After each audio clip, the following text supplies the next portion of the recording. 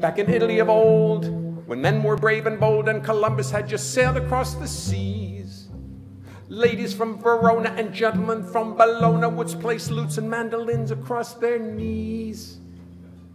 They had lots of lutes and lyres, they didn't use amplifiers. It was a civil age. Violins and cellos were played by maids and fellows, and composers like Vivaldi were the rage.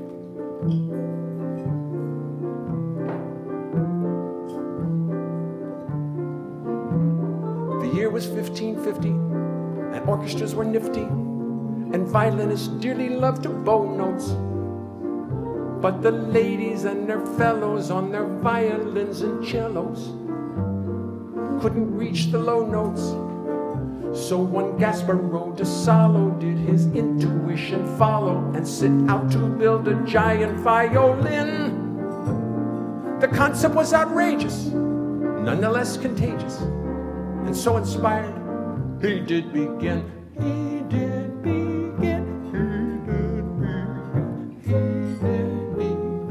He did begin.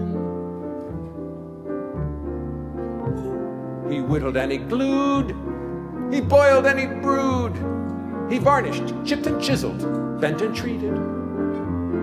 He worked with great endeavor and get discouraged never, until one day he found the task completed.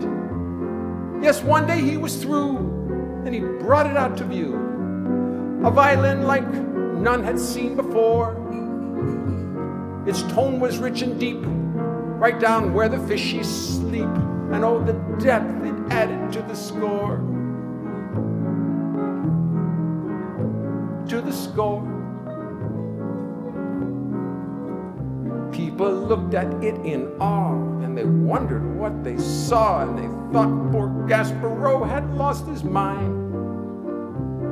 The man could not be serious, the man must be delirious. He started to unwind. Oh, Gasparo, face the facts, no one's going to play that axe.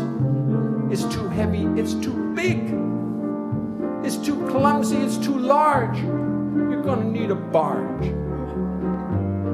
to get it to the gig. To get it to the gig. And while its sound is quite profound, just to lug the thing around is going to be a nightmare in logistics. The only willing players will be drunken dragon slayers, gladiators, flagellators, and sadistics. Then the local folks started making up bass jokes. Oh, it had to happen, don't you know? New jokes began to hatch like, hey, buddy, got a match? Or you should have taken up the piccolo. But Gasparo was no faker, but a real fine violin maker. He was no fraud or public menace. So he just kept on smiling as he watched his giant violin soon become the rage of Rome and Venice. And here we are today, many centuries away, and Gasparo's bass violin has made it through. You can pluck or you can bow notes, but you still gotta have those low notes. And thanks to Gasparo, we do. Gasparo DeSalo, here's to you. Gasparo, I thank you.